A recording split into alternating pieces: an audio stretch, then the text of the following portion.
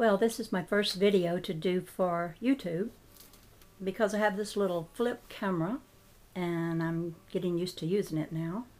But I want to show you my newest creation, which is, well, it's a vector equilibrium. And if you'll look right there on the inside, I put my name, Grace, on the inside of it, right there. And that's because I wanted to be in the God space. But then after I made this one that's on the inside, the very center, I said, I think that I will make more vector equilibriums on top of that one. Which I did because the wire, the way I put it on, I was trying to make it into the Merkaba like I have, well, let me show you, like I have this one, is the Merkaba. And I'm starting to paint it green because it fits right onto the flower of life. And what I wanted to do with this one was to make it into another big Merkaba. But I realized that if I did it just a little differently, it turned into another big vector equilibrium. And what is amazing about this is that, I want to get you right there in the center. You see that center? That is the beginning one, and around that center there are 12 more of these. I'll focus on them. 12 more places. I'm going to point to this one. Got black on my finger, uh-oh.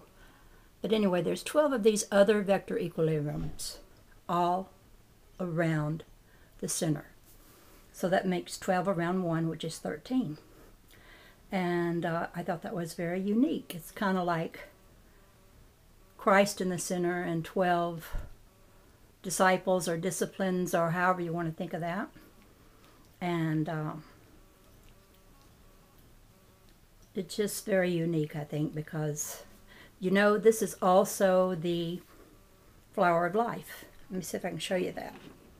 See each level, there's 1, 2, 3 levels, not counting if you count the little part of the vector equilibrium that is the tetrahedron shape there at the end. There's which there are 8 of them.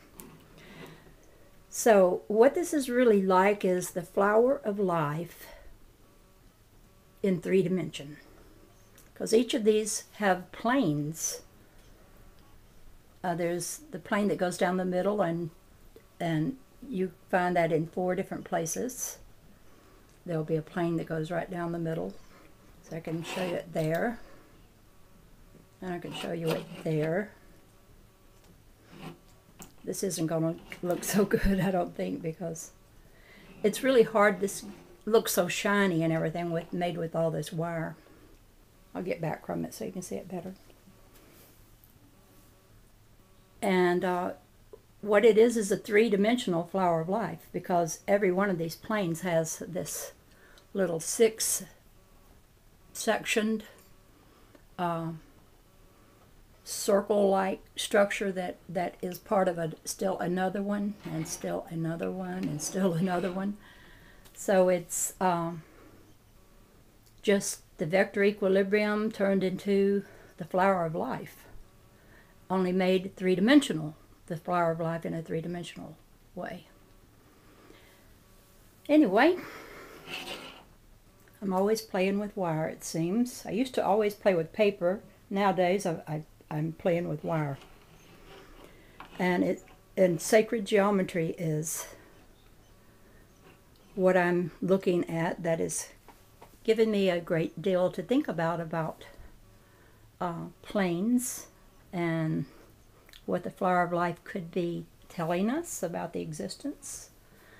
You remember a while back I made this thing. Let me show it to you. This thing right here that I call the atom. It's like the flower of life is in there, but all around it is built the vector equilibrium. And you can build 3 of them before you run out of space. And it seems like God does things in threes.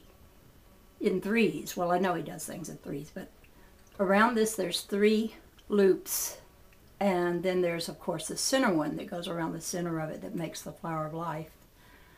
But any of the loops that go around it could also be the flower of life. And I just really enjoy making these. Here's something I made. I'll show it to you now that I got a little movie camera here. I'm going to enjoy this movie camera. This is something I made that is dodecahedron. Let's see, it's got 20 sides. And inside each one of them is a vector equilibrium. I've got it painted a certain color with glow-in-the-dark paint so that at night for a little while they show up real brilliant. And let me show you my latest creation. Is this thing right here. Kind of heavy. Well, this started out being the vector equilibrium, but on this end and this end I turned that into a pyramid. I could have done all the squares as a pyramid, and then it would have looked like a big old octahedron. But anyway, I have a little one on the inside, another vector equilibrium that the bigger one is coming off of, is on the inside. So it's very interesting, but I need now to paint it kind of interesting. The clay was getting too heavy, and I discovered something else that I could use besides clay. And guess what it is? Spackling, like you would mend a place on a wall. The spackling that is real lightweight. They have a heavy spackling, and then they have just one that's just really light. And I put it on there because it didn't crack as bad as my clay did. Okay, I'll show you this now that I've got this camera and I can show things. Now this looks like a ball with a bunch of 4-leaf clovers around it. But what it is, it's also the vector equilibrium.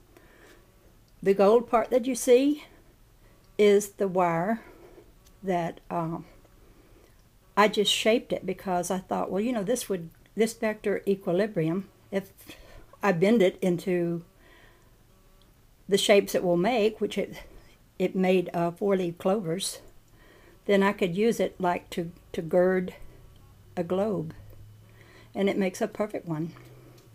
Then I painted everything green to make it look sort of like 4-leaf clovers all over this beautiful planet Earth. So that's another thing you can do with the vector equilibrium. I'll show you one more thing, and that is this. This is the vector equilibrium, but you squish it in the middle, and you have what I call the chalice, the cup that holds the beautiful liquid that is us, life, what we're made of.